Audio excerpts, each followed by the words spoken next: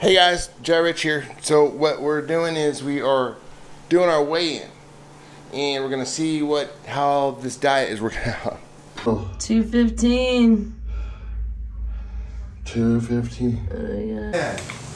That's 188. 188.0. Anyways, so it looks like I've lost almost about like over 25 pounds. So kind of breaking my way through that little barrier there. One of the things that we eat once in a while when we're feeling good is we eat some eggs and we eat some avocado with it too. Like this.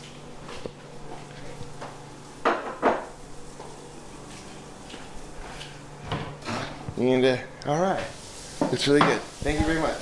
How's that look? Thank you so much.